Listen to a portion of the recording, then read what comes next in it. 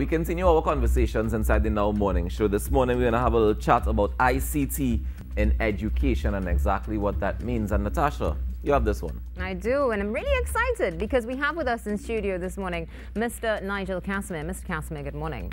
Good morning. Good morning. Welcome to the Now Morning Show. We're talking about ICT in education in a Caribbean forum, but also in a Caribbean context. And I think this is something that is long overdue because right now we see all over social media on all the platforms, everybody's talking about the metaverse. Everybody wants to get involved, but most of us have no idea where to start. And I know that you're going to be having a webinar on that as well. So really looking forward to that discussion. But before we go any further, I know also we're supposed to have Mr. Dehring with us as well. He's the Chief Executive Officer of ReadyNet. Yes. I think he's going to be joining us virtually. Yes. Hasn't popped in yet, but when he does, of course, he'll join the conversation. So tell us a little bit about this entire project as a whole. Right. Well, actually, you say that it's a very topical thing right now. But this ICT in education, we are actually following up on a forum that had been done as far back as 2012. Okay. Right. In this event we're having this week, tomorrow and Thursday, we, this Caribbean Telecommunications Union, have partnered with UNESCO and the International Telecommunication Union, the ITU, to put this on. And back that 2012 event I mentioned was a UNESCO event that was called ICT in Education, a Leadership Forum. Okay, right. Sounds fantastic. I just got a message that Chris is ready. Chris, good morning. Good morning. Welcome to the Now Morning Show. How are you today? Thank you. It's a little early. Trinidad and Tobago are always before everybody, so I guess it's 6:40 there. It's only 5:40. 5:40 in Jamaica. Wow. Yeah. Well, we appreciate you because this is a conversation that we've all been looking forward to. And I know we all have a lot to learn. Indeed. So as you were saying. Yes, so I was saying, following up on that forum that UNESCO had in 2012 on ICT and education, part of what we'll be doing tomorrow and Thursday is following up on that. What are the things that have been achieved or have not been achieved? Because COVID-19 has, of course, made remote education, an essential thing now. Yes. Right. So we'll be follow up on that, as well as some other themes, including smart classrooms. And in fact, Chris is smart classrooms or connected classrooms. And Chris of ReadyNet is a service provider in Jamaica who has provided connectivity for schools in rural Jamaica. Oh, nice. And we'll be doing a case study on that. That'll be on the Thursday morning, for example. There are also some other things we'll be looking at. We'll be looking at the UNESCO, what do you call it, ICT competency framework, ICT competency framework for teachers in particular, because coming out of the 2012 forum, it was noted that capacity building for teachers was a key and very important part of delivering quality education online. So UNESCO has a forum, a framework on that, and we'll be having a session dealing with that, and we'll also be dealing with the socio-cultural impact of remote learning. We're going to have a clinical psychologist talking about, for example, the impact on the students and also the teachers of trying to navigate this new mode. And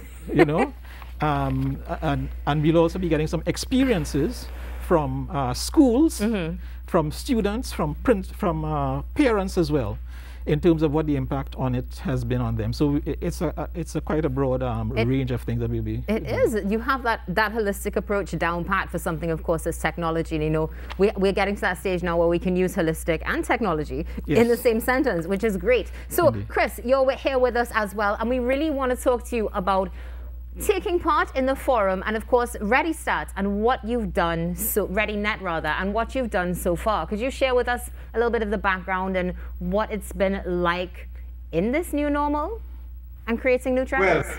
Well, I think if there was one benefit that the COVID-19 pandemic brought, it was to really truly expose the differences between rural Caribbean, and in my case, rural Jamaica, and Kingston per se. You know, I had a forum down in an area first called Mullet Hall in Portland, which nobody has ever heard of. And what I did, I invited all the regulators, all the World Bank, the IDB, everybody down there to the launch of a trial of delivering satellite internet into these communities. And I had a grandmother of the community explain to the audience what her life experience is on something as simple as WhatsApp. Once a week, she would type up all her messages, then she would grab a taxi, drive 30 minutes to the nearest point where she could get internet, send off her WhatsApp messages and receive her WhatsApp messages, and then drive back up into the hills. So, you know, everybody in the audience just kind of looked at each other, because that certainly is not our experience in Kingston. You know, WhatsApp is you know, just par for the course. And here it is, somebody in the country, in rural Jamaica, which was probably only about an hour and a half away from Kingston. And she was using WhatsApp like old days telex, you know, like a telegram. And I saw that everybody sort of looked at each other like, wow, there was really two totally different Jamaicas.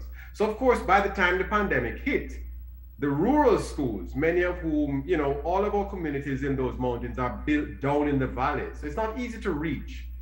The rural schools were found totally wanting for internet connectivity. And one of the things, you know, we're very good for in the Caribbean is adaptation. You know, that's our form of innovation, where we you know, don't have the massive sums for R&D, but we can adapt. And we have a saying in Jamaica, turn your hand, make fashion, you know?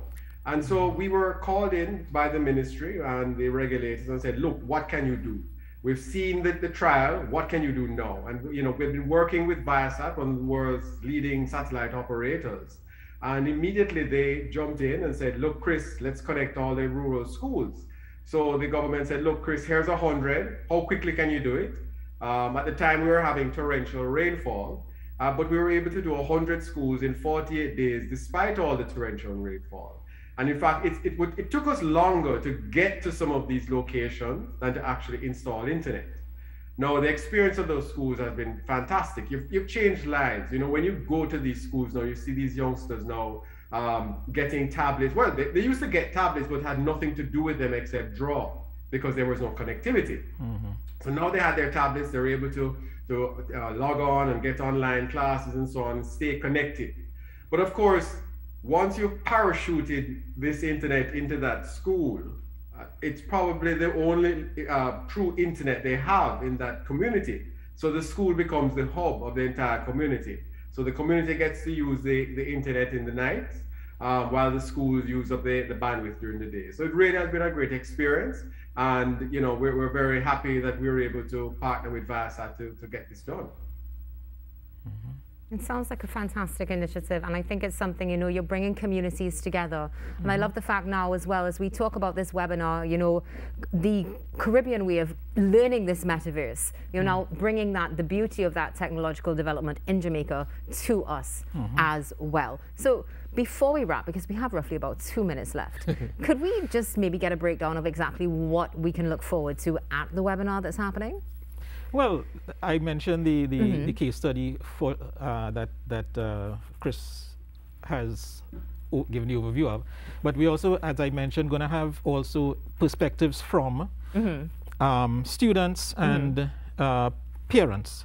So part of it is that we have one of the schools here in Trinidad who actually we think has done a reasonably good job of using the technology and delivering a quality standard of education, and they'll also be bringing some experience too and sharing with the audience.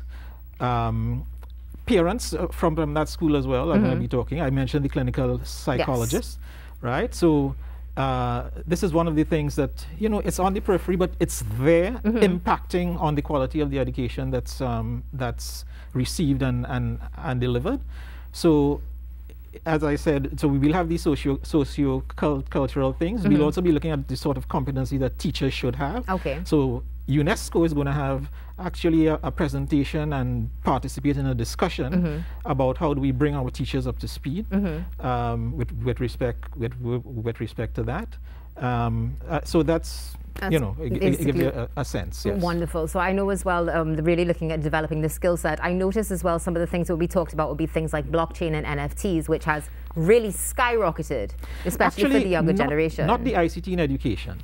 I should mention that we have another forum on Monday coming on the 31st, which we call Traversing the Metaverse, right? Which is this new, well, it's an evolving concept.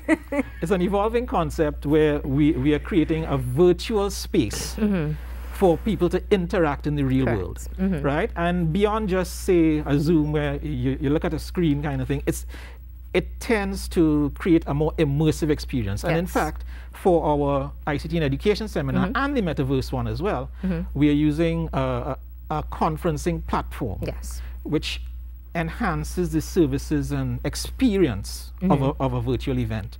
So you know, you get a taste of what is intended to be in the metaverse. The metaverse is a lot more. It includes things like virtual reality and so on. You talked about blockchain and so the blockchain and those sorts of things are you know, some of the technology behind it. It's not really the experience that you see up front. And who will be able to access these webinars? Well, anyone can register. Actually, it's the CTU website, ctu.int. It's quite simple. Once you go onto that CTU website, you will see banners for each of those events. You click on the banner, you are able to register and so on. We'll be using, as I said, a conferencing platform integrated with Zoom, but we'll also be having streaming. So anyone can participate using the platform by registering on the CTU website, ctu.int.